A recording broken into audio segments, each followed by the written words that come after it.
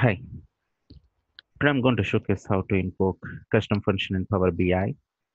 So what I'm going to do is I'm going to connect to a web data. So by making use of web, so yeah, let me use, I do have a URL where I want to capture the list of Bollywood films of 2018. So the requirement is like I do have this particular URL where it loads only top 10 or something like top 10 films in 2018. So instead of going for top 10 of 2018, I want to load top 10 from 2018, top 10 from 2019, something like that. So you have to check with the fields as well. So instead of going for basic, I do have an option to go for advanced where you can split this particular URL. So this is what one of the advantage in Power BI. So I do have 2018. So just check here the URL preview. You can type in 2018. So you are getting proper URL here. So what I'm going to do is instead of 2018 or a static value, so let me use a parameter here. So let me create a new parameter and I can pass any particular value. Instead of static URL, I can go for a dynamic URL. So let me use the URL name as something like year parameter. And so as I said for the URL, right? So we have a text. So better you can choose text data type suggested value. I don't have any query or a list or something like that. So let me go for a manual selection or a manual typing of this particular value. So let me go for only a couple of years, 2018 and 2019. And the default value, you can set any specific value. So let me go for 2018. So I'm creating a parameter here instead of going for a static web URL. So I just make use of a parameter and I can pass that particular parameter values to that web URL. So click OK. And here we are going to use multiple functionalities like parameters and custom columns, and we can create a function and we can call that specific function. So I do have this particular data. So we are getting some information here. So let's select on document, or this is what the table I'm going to load here. So I do have 10 records, and so these are the top 10 films, top 10 Bollywood films in 2018. Select this particular table. Instead of loading, I'm going for transform data. So let's go back to transform data.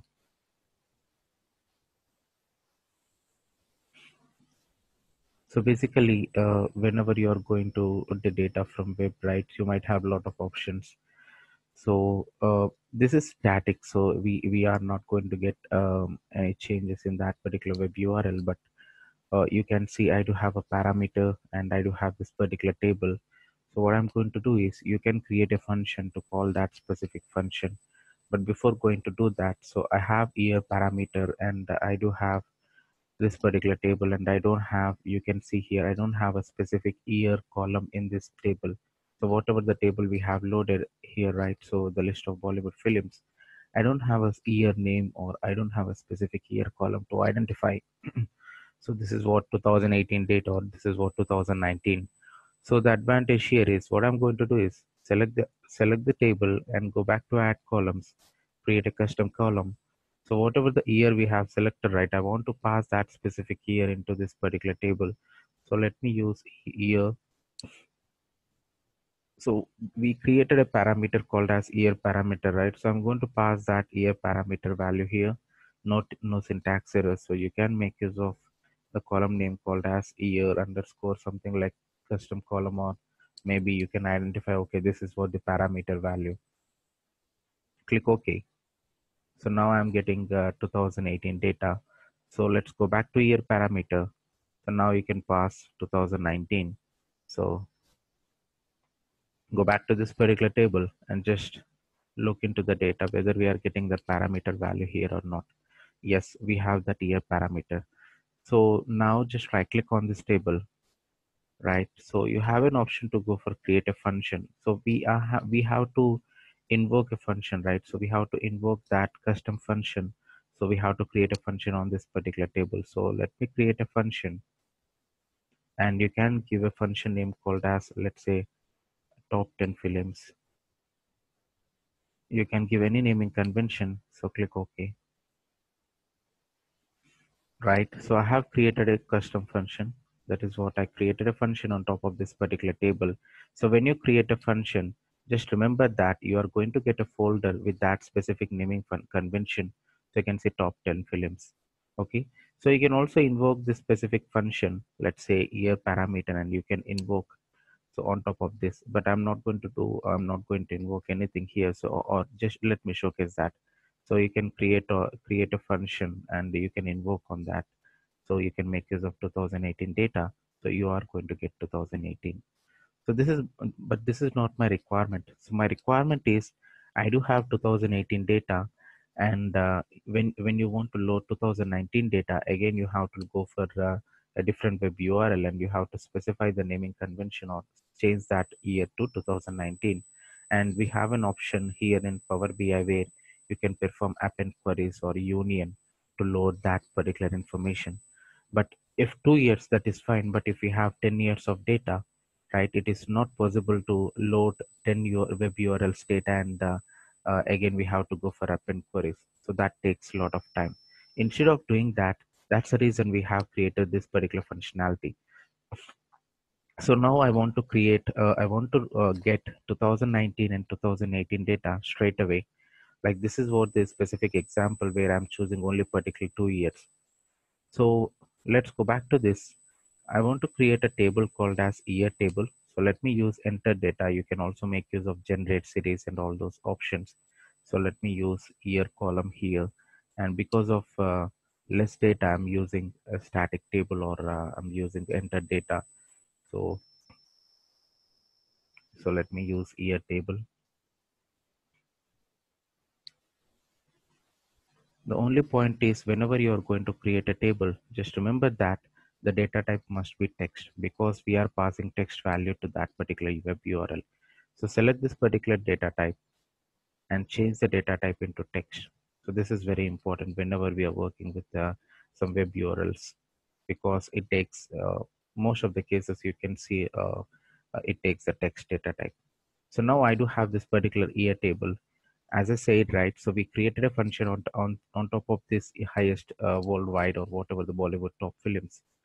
Right click on this particular year table, right? So sorry, so just select the table and go back to our add columns. Now you invoke custom function for that particular year table. Because we created a function on top of this table, click on invoke custom function. So we created one particular function, that is what top 10 films, and we have selected year table, which means we have only one specific column, that is what year. So let's click OK.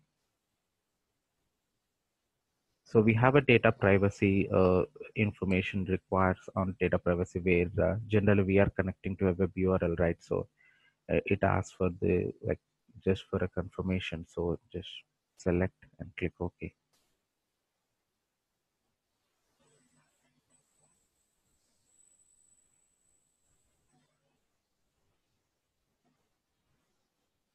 So now I do have 2018 related table and 2019 related table.